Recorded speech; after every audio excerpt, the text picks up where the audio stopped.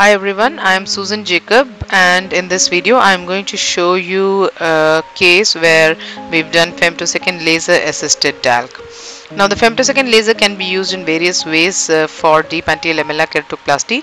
It can be used to just make the side cut or the side cut and the lamellar cut.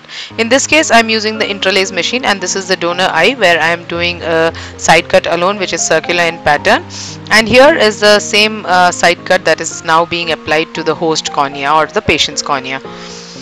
So the reason that this is safe to do so is because you can get a uniform depth of cut on all sides without accidentally perforating through. The machine can be programmed to cut at around 80% of the minimum depth in the thinnest optic zone, and therefore you can avoid accidental perforation, as could happen with a manual trephine. So you can see that the femtosecond laser cut is easily open up in the donor cornea, and then the rest of the surgery proceeds as usual. You go in with a 26 gauge needle and use it to create this big bubble. The type 1 big bubble can be seen forming and expanding, and you can see that the 26 gauge needle was bent with the bevel down. A side port blade is made and the antechamber is decompressed. You can put in a little bit of myocol to constrict the pupil in order to avoid accidental damage to the lens. The anterior stroma is then debulked, and this is done with the crescent blade, taking care that you don't go through the deeper stroma.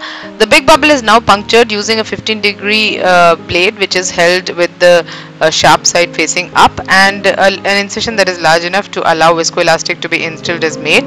This cut needs to be made rapidly in order to avoid the air from suddenly decompressing out and the tip of the blade accidentally touching the Descemet's membrane and thereby perforating it.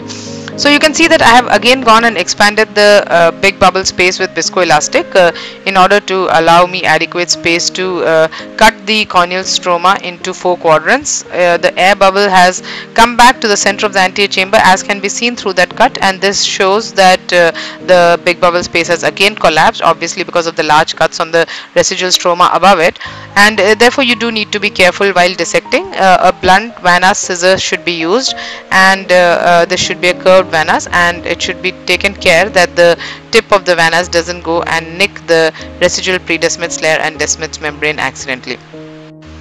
Once the residual stroma has been cut into 4 quadrants, each quadrant is then removed using the same Vannas scissors, again taking all the precautions that were mentioned previously.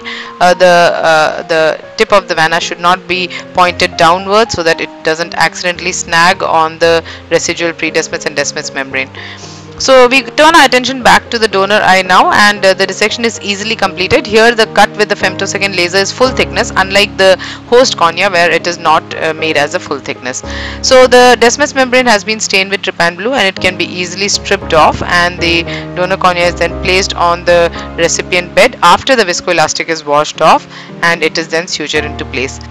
In this case, I am using a combination of interrupted and continuous sutures. I also use the Milanese intraoperative keratometry to assess astigmatism and adjust it if required.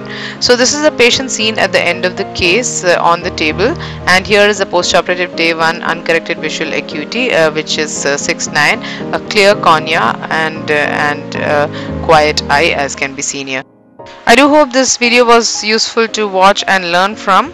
Thank you so much.